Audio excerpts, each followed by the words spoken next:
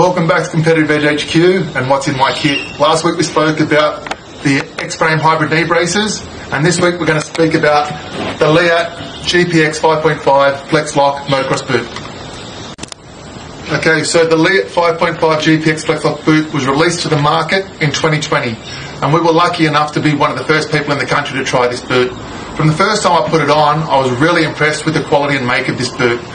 For a first time attempt at releasing a boot to the market, it was a high quality product with great support and great feel and fit. Over the years, at my age, I've worn a lot of different boots, but as soon as I put this boot on my foot, I was super happy with the comfort. And as you can imagine with our coaching days, we spend long days on our feet out helping the kids in the paddock and in the track, and these were super comfortable to have on my feet all day, no blisters, no pain, as well as providing high-end protection and super support around my ankles. Okay, some of the features that I love about this boot. Let's start at the toe box. It's nice and broad and nice and wide, so if you've got a white foot, it's really comfortable, doesn't squeeze your foot and make it uncomfortable through the day, but it's not that big that it's excessive and bulky. The other thing I love about this toe box is the fact that it's got a low profile compared to a lot of boots that I've worn previously. Makes it really easy for gear changes. One of the other features that I love about this boot are these alloy cam lock buckles.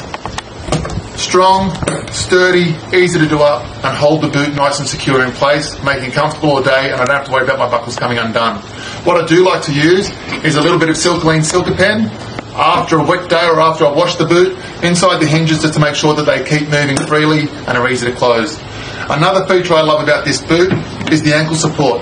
They come with a multitude of different sizes and ankle support ranges. You take the red plug that you can see in there out and change it for a bigger or a smaller one, and it provides more or less support depending on your comfort level or what your needs are of the boot. Another great option about this boot is this at the back, and this is my favourite feature, the ankle support in the back here. These days with different demographics, particularly faster riders and more professional riders, we're teaching these guys to ride on the balls of their feet to provide more movement and more leverage. This boot here provides great ankle support both left and right, but also when riding on the balls of your feet by offering this brace down the back here to stop you hyperextending your ankle inside the boot. Okay. From there, all the stuff you'd expect from a high-end premium boot. We have hard density plastic on the front for protection of your shins, and we have incredible grip and hard protection plastic on the inside to grip your bike. This plastic inside is a little softer than the hard plastic on the front. It's more rubbery and really helps you grab the frame with your feet and help you hang onto the bike. Other features I love about this boot is the slide lock cuff. It's got a Velcro that slides only one direction and won't come back the other way unless you pull it apart.